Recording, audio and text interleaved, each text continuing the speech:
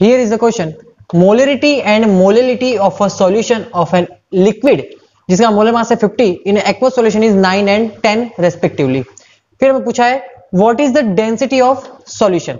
Okay एक solution है जिसकी मोलरिटी गिवन है 9 और मोलरिटी गिवन है 10, उसी हमें डेंसिटी कैलकुलेट करनी है.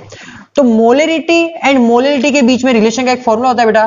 Molarity is equal to 1000 into molarity upon 1000 into density of the solution minus molarity into molar mass of solute. ये होता है फॉर्मूला.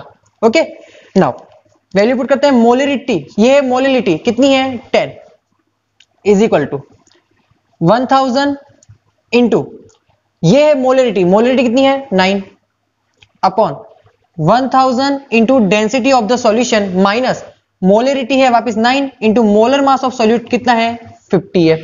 ओके इसे सॉल्व कर लीजिए. यहां पर आ जाएगा आपको, इसको क्रॉस मल्टीप्लाई कर दीजिए. ये हो जाएगा 10,000 density minus 4,550 sorry 4,500 is equal to 9,000. Okay इसे सॉल्व कर लीजिए. यहां से आपके पास डेंसिटी ऑफ द सॉल्यूशन आ जाएगी 1.3 ग्राम पर सेंटीमीटर क्यूब. तो option number D is a correct option.